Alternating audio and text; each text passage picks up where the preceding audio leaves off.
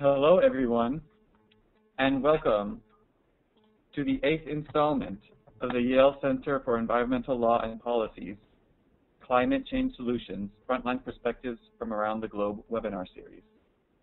My name is Jonathan Smith, and I will be hosting the webinar today.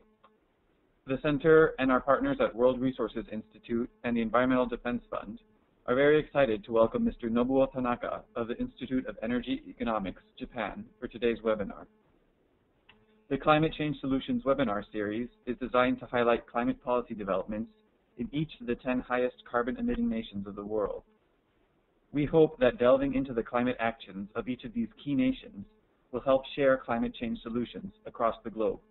Today, Mr. Tanaka will be focusing on the energy policy of Japan and Asia more broadly. Just a bit of logistics before we pass the microphone to Mr. Tanaka. Hopefully you can all hear me and have connected to the webinar by integrated VoIP under the Communicate menu in your WebEx window. We are going to have a question and answer session in the last 10 or 15 minutes of the webinar, so please write down your questions into the chat panel on your right side of your screen during the presentation. We will compile them and ask them at the end. Feel free to include your name, affiliation, and/or location when asking your questions. We would also like to note that Mr. Tanaka will be streaming video during the presentation, and this video should be streaming in the panel at the right side of your webinar window right now. Now, to introduce our speaker, Mr. Nobuo Tanaka is currently the Global Associate for Energy Security and Sustainability at the Institute of Energy Economics, Japan, a role he has occupied since September of 2011.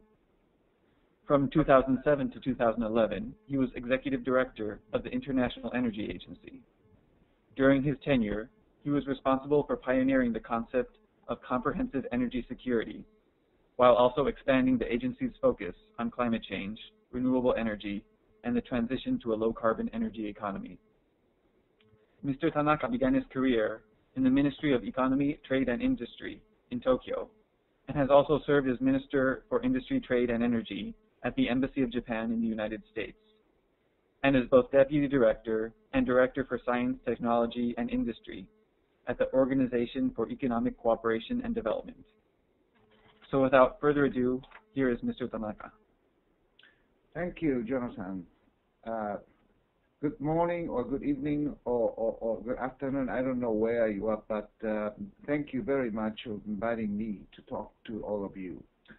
As I was introduced, my career started with Japanese government, METI, Ministry of Trade Industry, but I experienced lots of the foreign assignment in Washington, Paris, so I'm very often called as foreigner in Japan. But now, much more than ever, that we need a kind of foreign view about the Japanese energy policy or security policy or sustainability policy, because really after tsunami and Fukushima incidents, we are now reviewing our energy policy, and global view is really imminent to be input into the process. I use my slides, which I often use in various places, and certainly it touches upon the IEA's document, International Energy Agency's documents called the World Energy Outlook 2011, and I tried to give you some idea what these findings mean for Japanese policy making. I will start with the first slide, and you can see me with Henry Kissinger. As you may know that he is the founding father of the IEA, International Energy Agency. In 1974, faced with the threat of the oil-producing countries' embargo of oil of some of the countries, IEA was created to safeguard this disruption of the oil supply by creating a joint operation or joint release of strategic stockpile of oil. So IEA is the security or petroleum security body. And we have used 3 times this strategic stockpile release. Now, as you know, in the United States, there are discussions about using it again when the high prices of oil is coming because of the Iranian situation. But certainly, this issue of energy security or petroleum security is now getting much bigger, because after the first and second oil shock, many countries are moving away from oil and diversifying their sources into gas, coal, nuclear power, or renewable energy sources, or of course much more efficiency, energy efficiency or conservation. So in fact, energy security's focus should move a little away from petroleum. Still, petroleum is a very important source, but into the gas, into the renewables, or into the electricity supply, with using lots of different fuels and sources. So energy security in the 21st century is much more broader, much more wide and difficult to provide stable electricity supply without causing any kind of blackouts to the consumers. So to think about this new type of energy security, what we should think about, and what are the elements, or what is the difficult uncertainties which we have to face with. Let's see the slides little by little. There are plenty of uncertainty. First one is this Asian growth, because energy demand happens where the economic growth happens. So China, India, or other developing economies are just using the increase of the energy demand as such, while OECD countries are developed economies will just level off its energy demand towards 2035. So 2/3 of the energy are in Asia. So that means energy security issue is an issue for the growing Asian economies. What these Asian economies should take care of this security issue jointly or separately, or in a more conflictual manner or a more peaceful way. This is a very interesting issue for the global economy and community in the future. This oil demand basically comes from by using the car ownership, how you use a car. The passenger vehicle fleet doubles to 1.7 billion in 2035. And most of the growth certainly comes from China and India or Middle East, while developed economies, yes, grow, but much less than the other countries.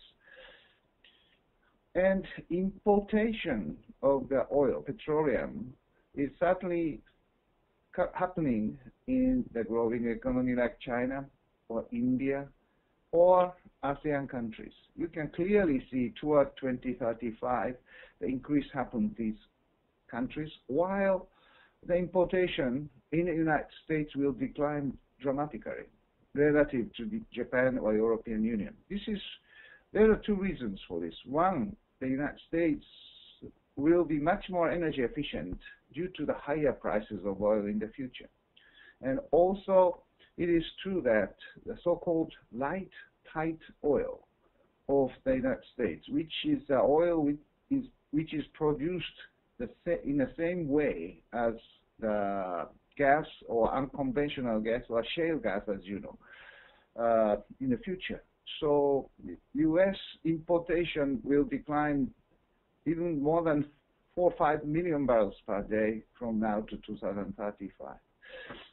And China is already the largest energy consumer at this moment, but China will be the largest oil consumer in 2035, while largest importer of oil around 2020. And the U.S. declines means that the United States will no longer need to import from Middle East. U.S. can import from Canada or Venezuela, Latin America, or maybe Africa, but U.S. will not need any oil from Middle East. This has certainly implications for the geopolitical change in the region. Of course, U.S. will commit, of course, to the peaceful Middle East solution, but not having to import oil from Middle East may impact its willingness of commitment to the Middle East. This has a very interesting geopolitical implication for the petroleum security in the future. Yes, the next uncertainty which we will face is oil market in the Middle East. What does this Arab Spring means, or what will be the impact of Iranian sanction? This is the IEA's very interesting chart showing the break-even costs for operation or production of oil. That is shown by the blue part in the downside of the chart. The production cost is about $10–20 per barrel of oil. But to break even the budget, or to balance the budget, the price of oil should be much, much higher. And to my surprise, even for Saudi Arabia, the oil must be more than $80, $90, or even around $100 per barrel is necessary. And you may know that Mr. Al-Naimi, the Saudi oil minister, saying that the Saudi needs about $100 per barrel oil now to balance the budget. And this comes from the impact of Arab Springs. The King of Saudi Arabia must provide billions of dollars for the public well-being. So the price of oil cannot go down. And certainly, if the investment into the facilities or exploration, drilling may decline due to the uncertainties in the Middle East, the impact could be enormous.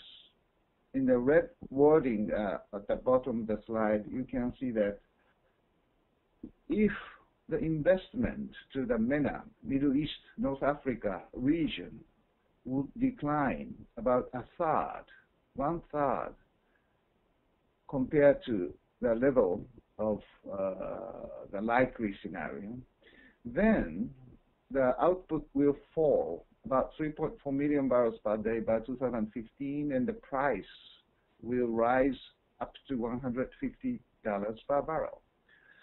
So this kind of scenario of uncertainty and its impact to the investment will make the oil market much tighter.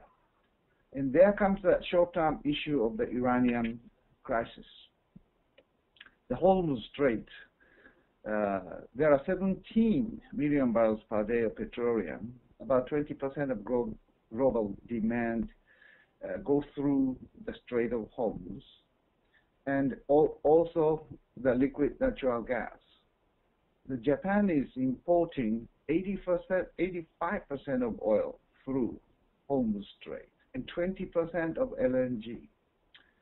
But the Japanese program is getting much more serious if no nuclear reactors are running when the crisis happens.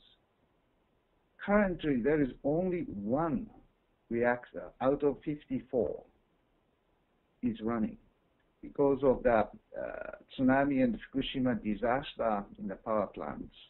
Japan is reviewing the current energy policy, and one after another, the nuclear reactors come into the regular checkup, and the government cannot make this reopen or restart again so far.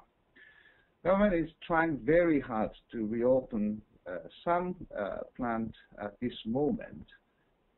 So hopefully these plants will start running in the near future. But still, the public acceptance of the nuclear power is very much low, and the seriousness of this Iranian issue, together with the non-nuclear power in Japan, may force Japanese economy in a very much of the so-called death spiral. That is my really serious concern. If Iranian crisis happens, or Israel's attack on Iran happens much earlier than what we are now thinking, then the Japanese economy is really in a bad shape. And this is the kind of, let's say, uncertainty we have to live with in this Japanese situation. Next uncertainty is then is the gas is the solution for the security or supply for the power sector. Yes, to some extent that is true. The golden age for natural gas is happening.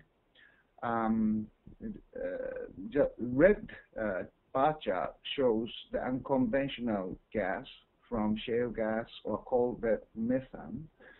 And certainly this is a very interesting phenomenon that traditional or conventional gas was more or less occupied, monopolized by 4 countries: Russia, Iran, Qatar, and Algeria.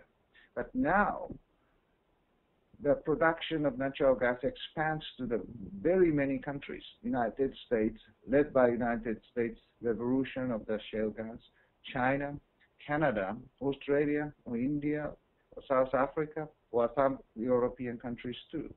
So this diversity of the source will certainly strengthen the security implication of the natural gas for the future. In natural gas, as you know very well, that much less carbon intensive relative to coal. Of course, it's more than the renewables or more than the nuclear, but still in the midterm, natural gas may contribute to the sustainability as well as security.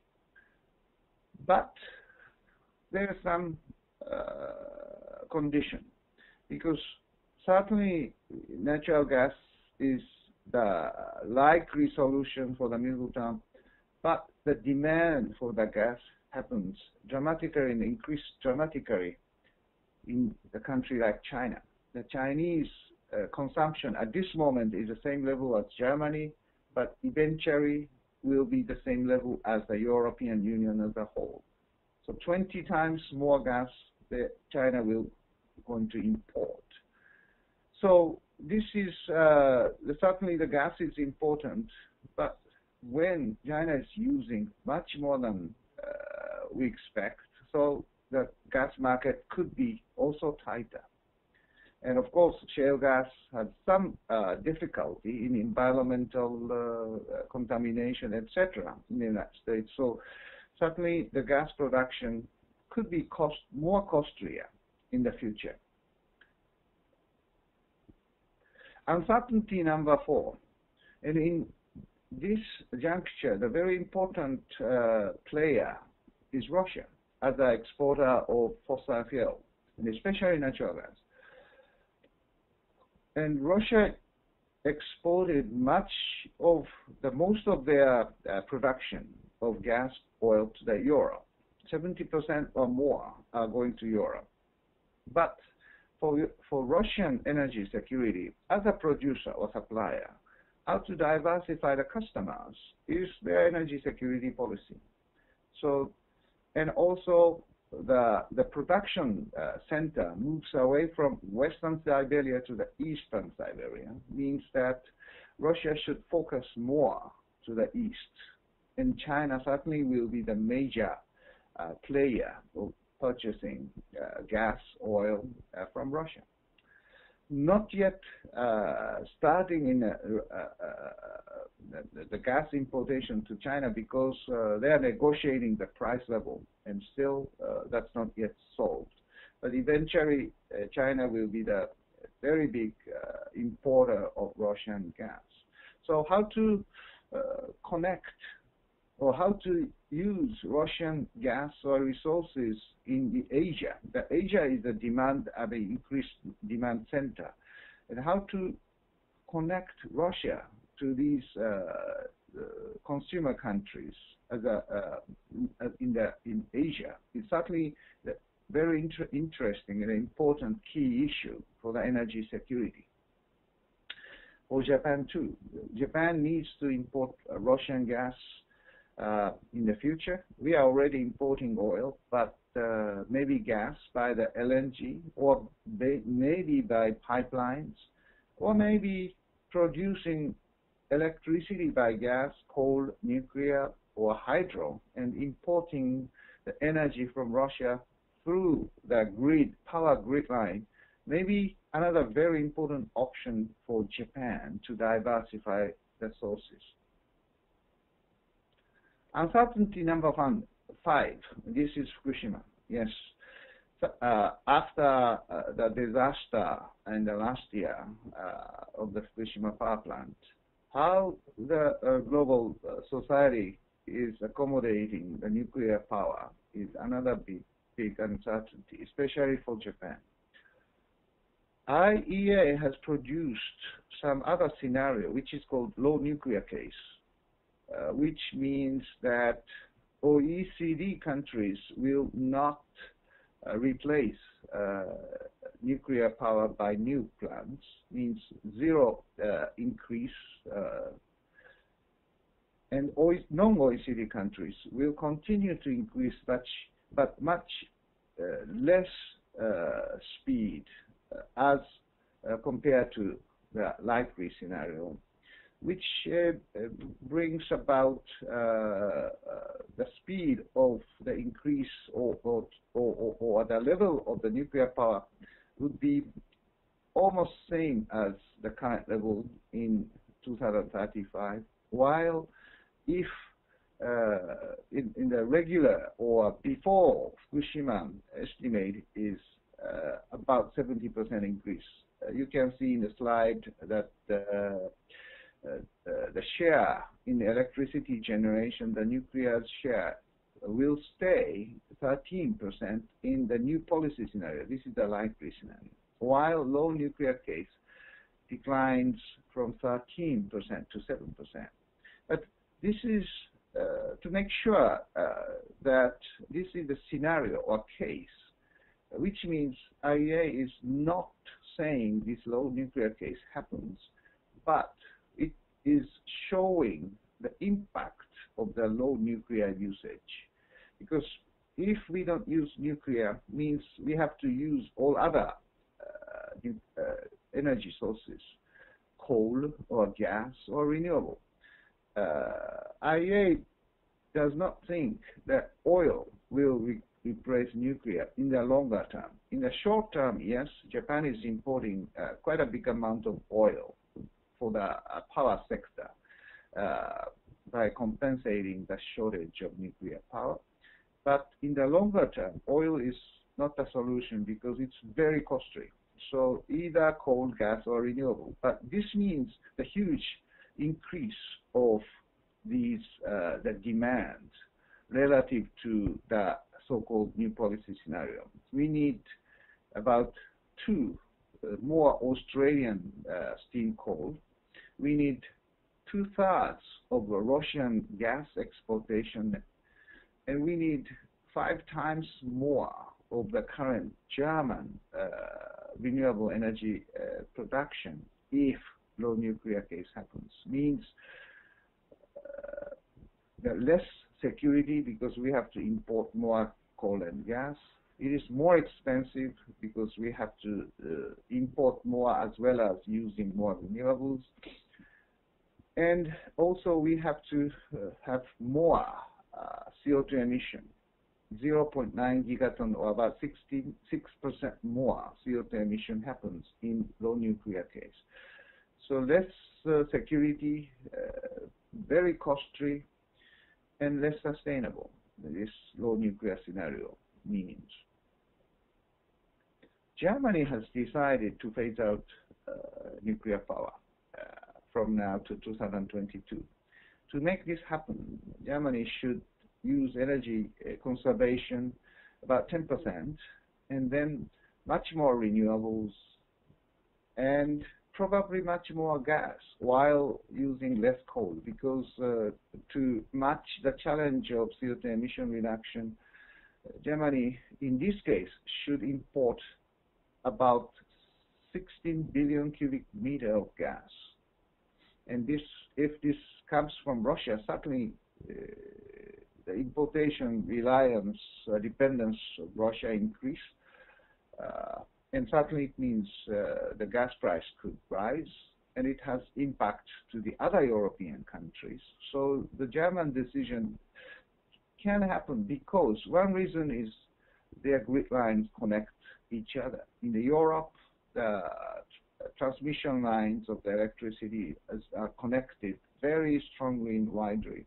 So this helped Germany to achieve this reduction of the nuclear power. But it's costly, and renewable is getting very costly at this moment. And the German program of using the more solar power in the future means more investment in grid lines, and this means much more cost for them. Lessons from Fukushima. I was invited to the IEA ministerial meeting last October. Many of the ministers told me that, Mr. Tanaka, we don't want to see Japan totally phasing out nuclear power. We just want Japan to continue the operation safely, or much more safely. And we want Japan to share the lessons from the Fukushima to make global nuclear power much more safer. And I fully agree, and we are very much encouraged by these statements of many ministers, and the many lessons which are now coming with the private, public investigation commissions. And one of the very strong statements by the chair of the investigation committee, public committee, Mr. Hatamura, is that Fukushima accident was caused by human error and should have been avoided. And I fully agree with this very strong statement. So lots of things we have to prepare. We made a mistake of preparing enough for the case of station blackout, or tsunami, etc. And also the severe accident management was not enough prepared. So this is a very, very sad disaster for Japan. But we have to improve our regulatory system, putting these experiences into the better regulatory mechanisms or organizations, the training of staff, more security, safety, integration. So international cooperation, we are very much appreciative of what many countries has provided and committed for the better management of nuclear and cleaning up or decommissioning of the failed reactors. But we want to see clearer lessons why the Fukushima Daiichi plant was failed, while not others. There are plants which is much closer to the epicenter, but avoided the tragedy very safely because they built the power plant much higher places, etc. And so it's not always that this program happens to the other plants, but why it happens to the Fukushima Daiichi plant must be clearly understood. Uncertainty number 6 is, well, it is very certain that we are going to use more renewable energy in the future. But can it be integrated into the electric power grid? This is another big challenge, which now Germany is facing. Europe has a very strong power grid connecting each other. And because of this grid interconnection, Germany can phase out nuclear power by, if necessary, importing the power from France, generated by nuclear, or power from Denmark, Norway, generated by wind, or coal in Poland or Czech. So this interconnection helps Germany to move away and at the same time help using more renewable energy sources, because renewable energy is very much of variable sources, means changing from time to time. So to absorb these gaps, the backup power plant is necessary, and this interconnection and making bigger market helps to use variable energy sources. On the other hand, Japanese case is very much behind, because you know that Japan has two frequency zones, one 50, another one 60. So east and west, Japan has two markets, separate markets of the power sector. So IEA has been strongly warning about the risk of two countries in Japan. And unfortunately, our recommendation, our warning, turned to be true last year in March 11th, when the tsunami hit the power plants in Fukushima. The Tokyo Electric Company came into the real problem of the shortage of the power, and they are forced into the planned blackout. So we have to unify these frequencies into one. The cost is certainly the big too. We have to invest to the generators in the future. But unifying into one system is really necessary for the security reasons, and also at the same time for sustainability reasons. Japan is introducing renewable energy by incorporating feed-in tariff system, but to make this system happen, the interconnection between power companies, utilities, are really essential. The cost of renewables are getting higher. Of course, this shows that the generation share of renewables is much less than coal and gas, but investment share is much higher. Means that unit cost of generating power at renewable energy like hydro, wind, solar are much higher than coal and gas. Certainly gas is very much attractive way of power generation for the future. We know that in the United States, the replacement of old coal power plants now happening by the gas and using very cheap unconventional shale gas. And also feed-in tariffs is the issue of the subsidy. The cost of renewable subsidy is getting higher and higher. It's currently about $66 billion US. It will move up to 250 billion, 4 times more in the future. So this certainly makes the cost of renewables higher and higher. This is a very interesting chart which shows the Japanese problem.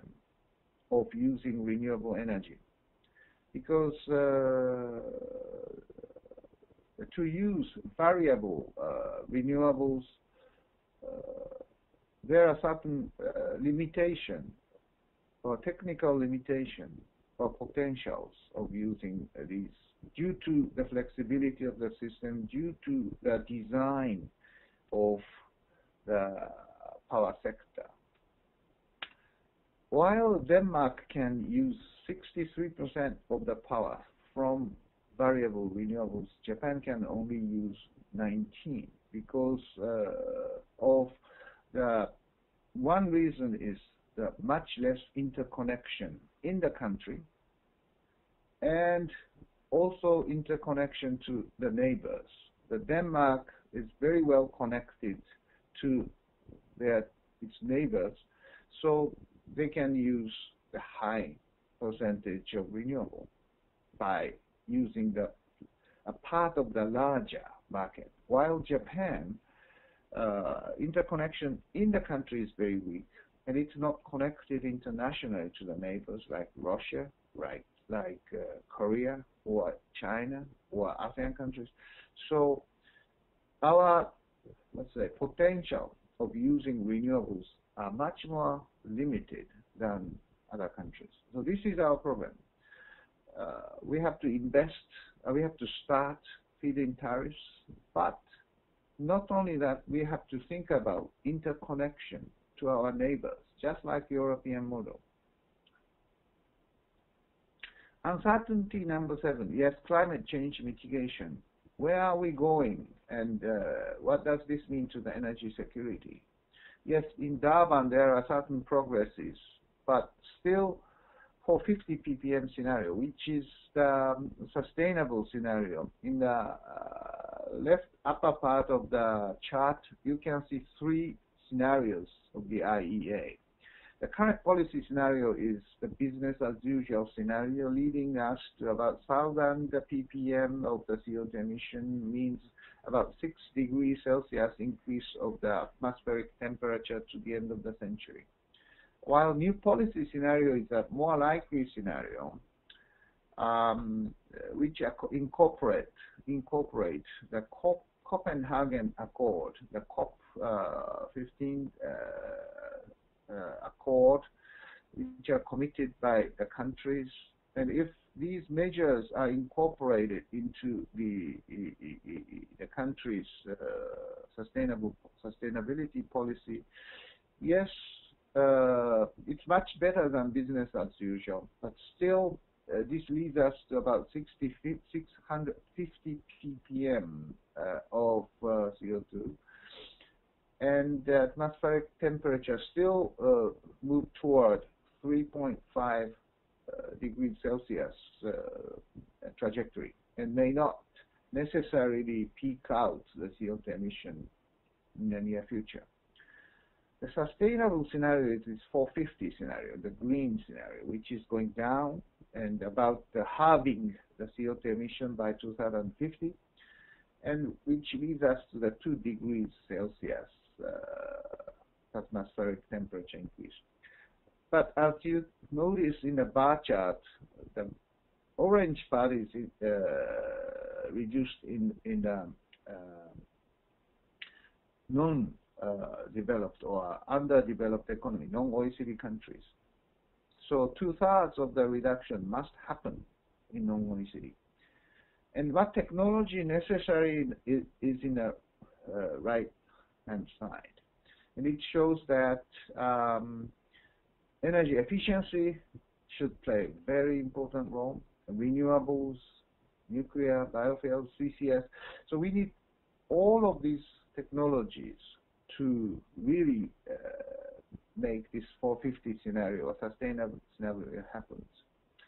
Now nuclear is very difficult, probably, as I said. And CCS, carbon capturing and storage, means separating carbon and sequestration, I mean storing it underground. This is still the hope, but the pilot plant is not really working at this moment. There are about 8 pilot plants happening, so it's still delaying. It's simple. the cost of carbon capture and storage is very difficult to, let's say, compensated by the commercial profit, because it just costs. So without having very high carbon price or carbon tax, it could be very, very difficult to push CCS project at this moment. So yes, if nuclear is less available, then we need more CCS.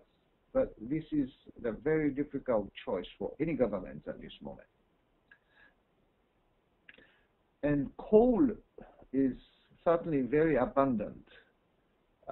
And for the energy security purposes, coal is very good resources, but it's very CO2 intensive. So depending on the scenarios, current business as usual or likely scenario of 450, the coal market is getting very different. And who can make a difference? It's China. China used lots of coal for generating power in the past and will continue to do so in the business as usual. But new policies or sustainability policy comes in, the China's demand will be much less and even negative to achieve 450 scenario. But will China do that? Depending on the economic growth, depending on the resource availability, depending on the prices of other fuels, China's policy would be different. And to make China to use carbon capturing and storage with huge amount of cost is a very difficult issue. So if climate change negotiation takes some concrete impact to the CO2 mitigation, this should be the measures to enforce China to use CCS, or giving some incentives for China to use CCS, like clean development mechanism, etc. So, well, clean development mechanism is now covering carbon capture storage, but not enough.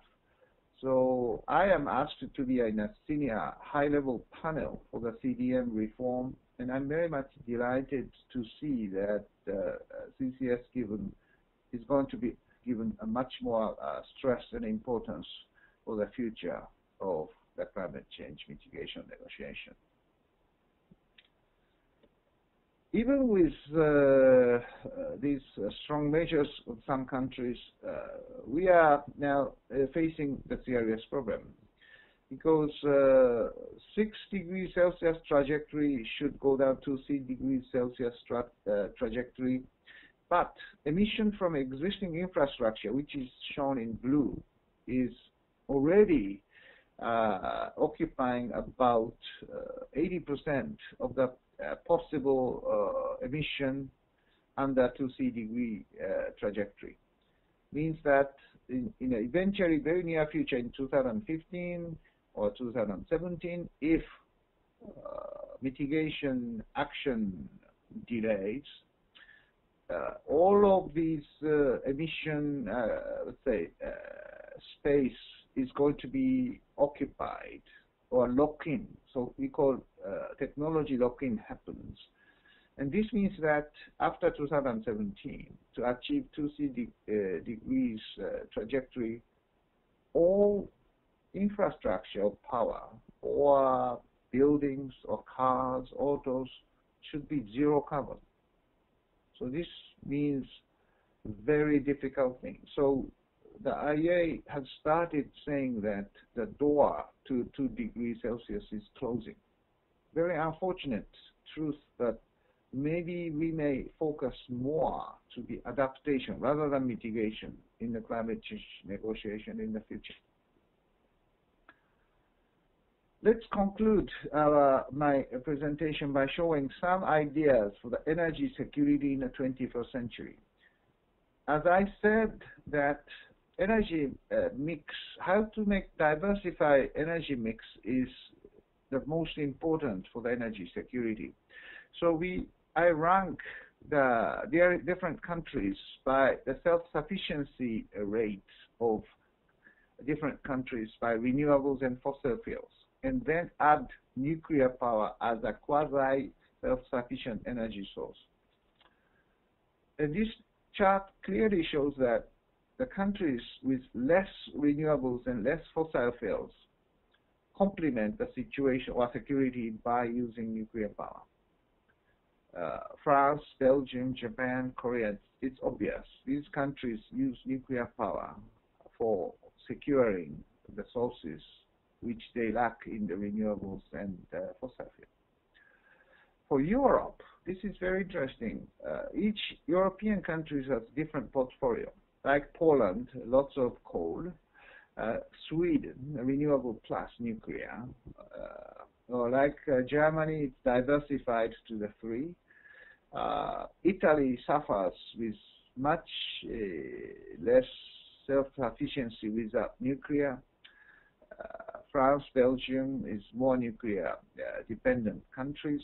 But as a whole, 27 European Union countries. You can see the bar chart second from the bottom that their self-sufficiency rate is 50% and very well diversified sources of renewables, fossil fuels, and nuclear.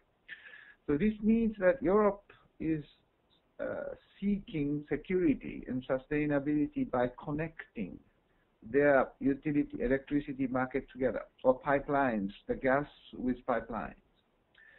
By making one big electricity market or energy market in Europe, they try to solidify their position against supplier like Russia, or using more renewable energy sources in a bigger energy market. So this European model of collective energy security is very interesting, and we can learn for Asia in the future. This is the strategic petroleum reserve, which IEA is major mission since Henry Kissinger built this organization. But the problem of IEA, strategic reserve measures, is that the weight of 90 days of irrigation is declining, while other countries' consumption, like China, India, or ASEAN, increase. So if, suppose these countries start 90 days stockpile, the weight or relative importance of IEA declines gradually, while the share of these emerging economies increase. So without cooperating or coordinating with these countries, the IEA can no longer influence the oil market as much as we do and we did in the past. So as an executive director of the IEA in the past, my major mission was to engage China and India into the organization. It was not perfectly successful, but the cooperation is happening. But at the same time, there's a risk, certainly, that if the Iranian crisis or whatever the disruption happens, we have to work much, much closer with the major consumers like China, India in the future. And do we have enough, let's say, institutional infrastructure to make this cooperation happen? Yes, pipeline is another interesting area which we have to do more. This shows the Russian pipeline is very well connected to the West, while not to the East. China is not yet importing gas from Russia, and Japan is going to import gas by liquid natural gas. But pipeline is another very interesting way of connecting or incorporating two countries. And German decision in the 1982 the Prime Minister Schmidt decided to build gas pipelines with Russia and Europe, and that makes the bilateral or geopolitical relationship dramatically, and it eventually ended up by unification of the Germany. Japan is asking the return of the northern territories, but in vain so far. But by connecting Japan with the pipeline, gas pipeline with Russia, we may change this geopolitics between two countries for the future, just as Germany did some time ago. So, yes, gas pipeline is a very important security economic measures, but it has a huge implication for the geopolitics of the Asia in the future. China is certainly trying very hard to secure the sources of oil and gas. For the gas, China recently made an agreement with Turkmenistan in importing gas by the pipeline beyond thousands of miles. China has not yet importing gas from Russia, but it may happen soon. China has a pipeline with Myanmar already, and try to import Myanmar gas or liquid natural gas from Middle East through this channel to the southern part of China. And lots of LNG facilities are already built and under construction in the coastal China Sea, East China Sea, as well as South China Sea. So sea lane for China, as you can see here, is a very crucial interest of China security. We can understand that China is very now active in the East China Sea as well as South China Sea, but we can clearly understand why by seeing this chart. As I said before, the United States is no longer in the future to import oil from Middle East. Will the United States continue to commit the protection of the sea lanes in this region of their own interest or not? Or do we depend on the sea lane protection by the Chinese Navy? This is a very interesting geopolitical question which we don't have the answer at this moment. But China is certainly the very fast-growing energy user, and how to incorporate Chinese into the energy security framework is the key issue for the future of the Asian energy security.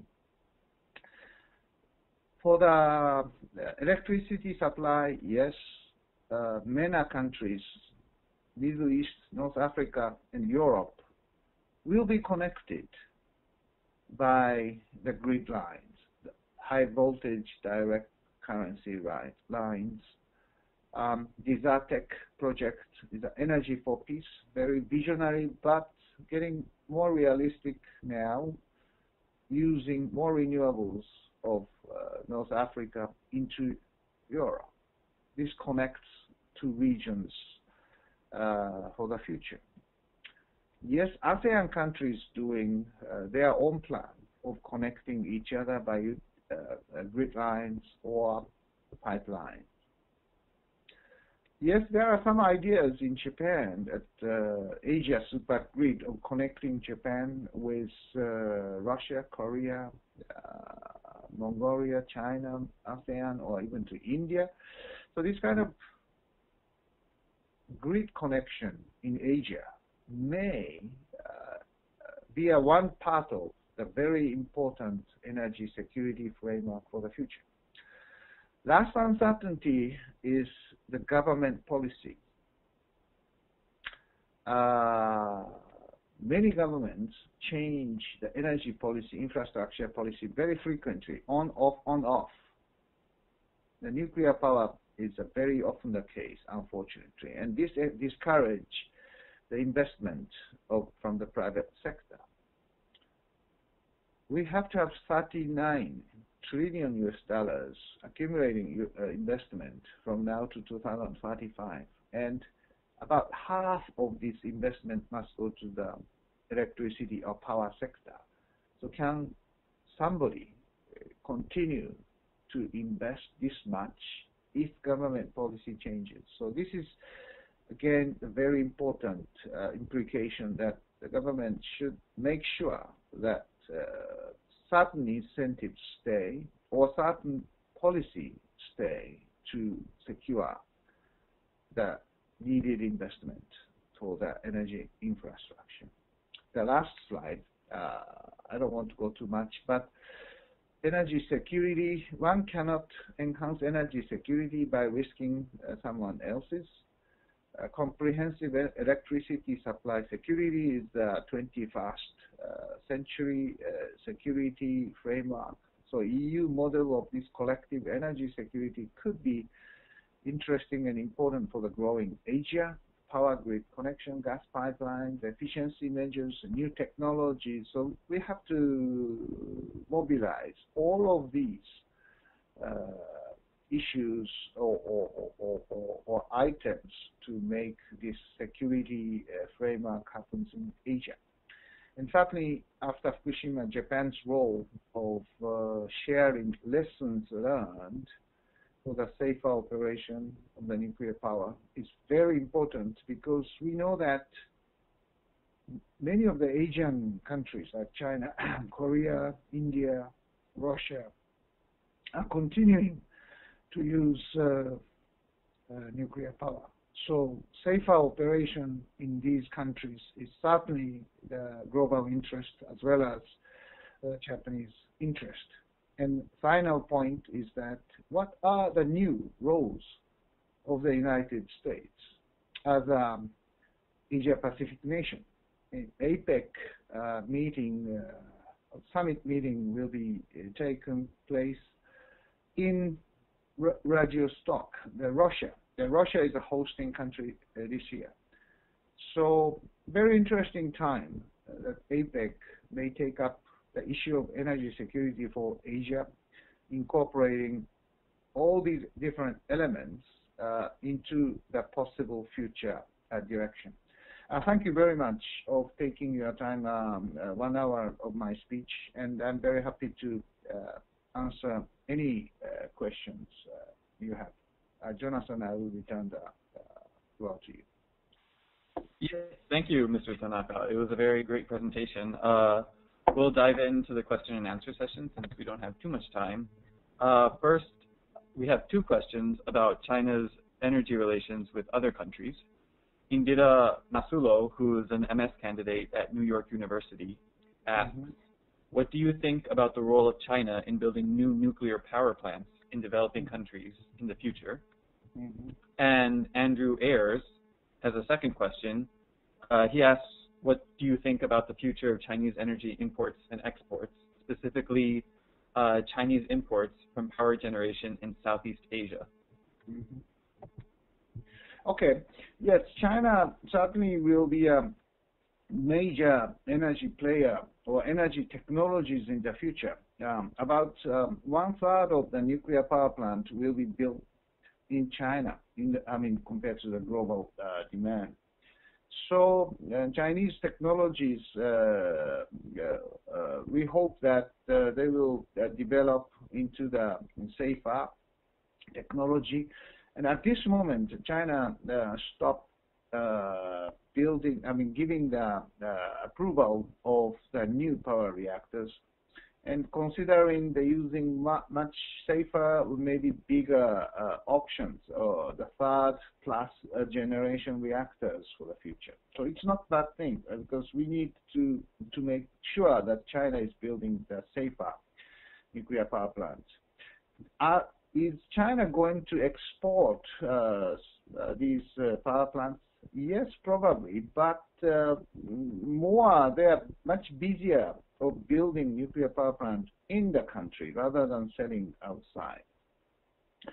But as other energy, let's say, developing economies need more nuclear power, and certainly China is a possible contender or competitor in the nuclear technology in the future. What is the energy export-import of China from Southeast Asia? It depends on many things. China can develop build enough of the power capacity within China, or at the same time, that Southeast Asia can develop or build enough of the capacity in the region. So it depends on these elements which direction of the trade of energy may happen in the future. But in the locality, yes, there are plenty of possibilities that Southeast Asian countries build power plants in their country and export to the part of China. This kind of regional trade always happens depending on the regional situation. Canada is exporting lots of power to the United States, but not east-west, but to south-north-south. So this kind of regional connection always happens in the Asia too. So how can we plan for the future is that how can we make the best mix of the nuclear or renewables or gas power plant in the region to facilitate the very good economic development. Probably this is a time we have to plan together where demand comes, where the supply comes. The energy security always increase when the transparency happens. So we need to talk, we need to plan together for the future of the power supply. Thank you. We have another pair of questions about Japan's electrical grid. Aaron Gill asks, what are the barriers to integrating the electrical grid? Are technical issues or political issues preventing support for this investment? Okay. And Mio Kitayama asks, what do you think is a realistic time frame for integrating the grid? And also, do you think it's realistic to achieve broader integration among Asian countries, as you mentioned the plan in your presentation? And what are the obstacles for that? Very good question. Japan, I mean, this 60-50 hertz frequency issue has been a kind of historical issue already. And we are told that this historic situation cannot be really modified or improved as considered, because it could incur a huge cost. Yes, that's true. If we replace the generator all at once, it costs 10 trillion yen or 16 trillion yen and such.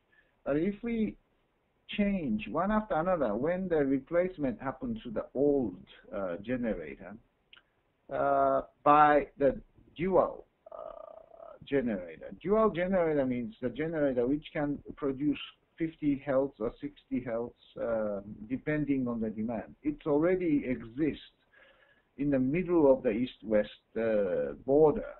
The power company can produce either of the frequency by the generator. I mean, this is a relatively small hydropower plant. So to build this dual generator into the fire power plant or nuclear power plant, it is probably a little more costly, but it's technically possible.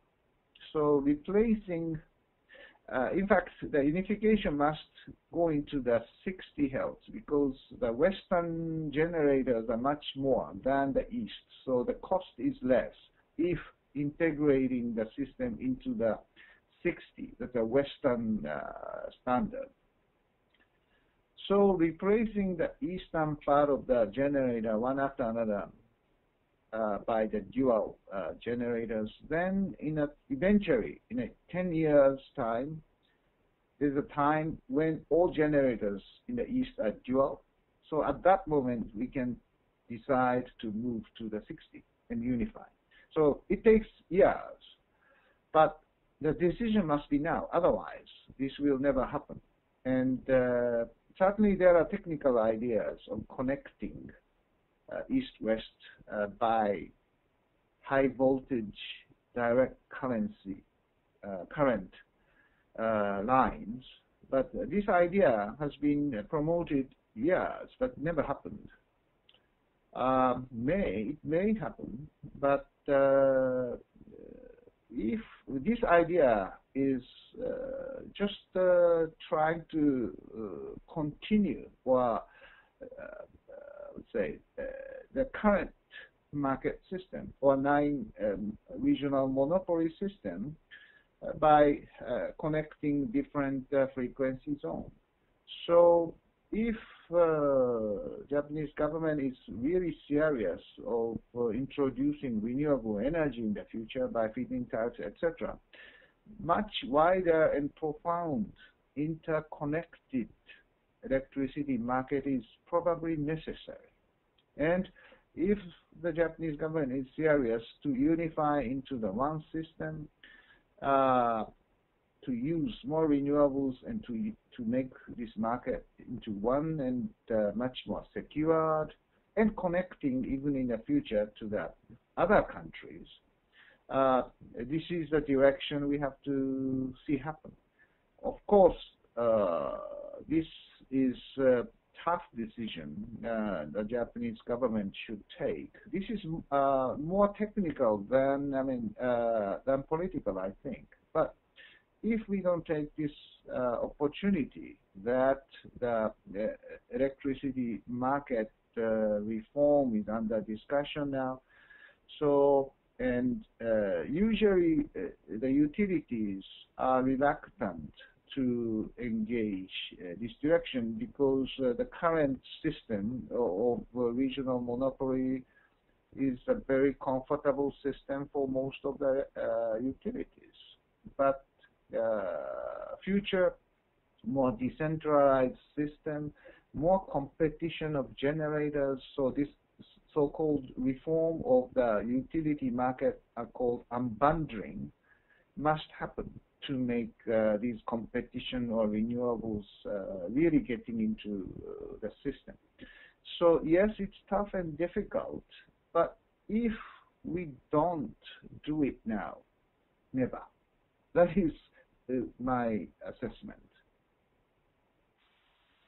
Great. I think we have time for one more question. Nate Aiden notes that you spoke optimistically about Desertec and supergrid integration. Mm-hmm. But do you or the IEA see any role for small-scale distributed generation in achieving the 450 parts per million scenario? Yeah, well, the supergrid is very challenging and very costly. But if we have to use more renewables, just as 450 scenario prescribed, definitely we need this kind of network, because the renewables need the huge, big electricity market to stabilize or to average out this variability. And eventually, not very soon, but not only the high voltage direct current lines, like superconductivity lines may come into our scope. And then superconductivity is zero loss. And if it is connected around the globe, for example, some part of the globe is always sunshine. So with superconductivity electricity grid, this is still visionary, but this can solve the global energy problem. So the direction is correct. How can we invest into this kind of system is certainly the challenging political or economic question. But IEA's 450 scenario looks optimistic, but it's very pessimistic in a way that if this does not happen, the 2 degrees Celsius is simply impossible. And how big this investment means to the global community. So a 450 scenario in the IEA is a kind of reality check of the seriousness of the climate change negotiators. So we'll see. I mean, these are the very important options. Electrification is increasing much faster than the demand increase of energy. So how can we make this sustainable electricity future is the key challenge and issue for the security and sustainability of the energy system of the future. Technology is very, very important, but also the strong commitment of the government is necessary to make investment happen. As the last slide showed you, that the most difficult challenge or uncertainty is the government policy itself. Thank you. Unfortunately, I think that's all the time we have for today. But I'd like to thank you again, Mr. Tanaka, for your insightful presentation. And I'd like to thank all of our participants today and let you know that a recording of this webinar will be made available on the Yale Center for Environmental Law and Policy website. And also, the next installment of our series will be with Mr. John Leitner of the Seoul National University Center for Energy and Environmental Law and Policy. And he will talk about the climate policy of South Korea. The title of that presentation is Korean Green Growth Policy as Paradigm Shift, Implications for Development, Sustainability, and International Environmental Law. That webinar will take place on April 26th. So thank you again, Mr. Tanaka, and we look forward to all of our participants today joining us again on that webinar and future installments of the series. Slide, and you can see me with Henry Kissinger. As you may know that he is the founding father of the IEA, International Energy Agency. In 1974, faced with the threat of the oil-producing countries' embargo of oil of some of the countries, IEA was created to safeguard this disruption of the oil supply by creating a joint operation or joint release of strategic stockpile of oil. So IEA is the security or petroleum security body. And we have used 3 times this strategic stockpile release. Now, as you know, in the United States, there are discussions about using it again when the high prices of oil is coming because of the Iranian situation. But certainly, this issue of energy security or petroleum security is now getting much bigger, because after the first and second oil shock, many countries are moving away from oil and diversifying their sources into gas, coal, nuclear power, or renewable energy sources, or of course much more efficiency, energy efficiency or conservation. So in fact, energy security's focus should move a little away from petroleum. Still, petroleum is a very important source, but into the gas, into the renewables, or into the electricity supply, with using lots of different fuels and sources.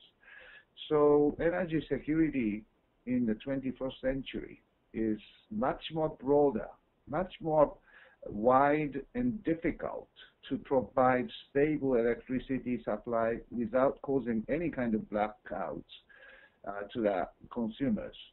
So to think about this new type of energy security, what we should think about, and what are the elements, or what is the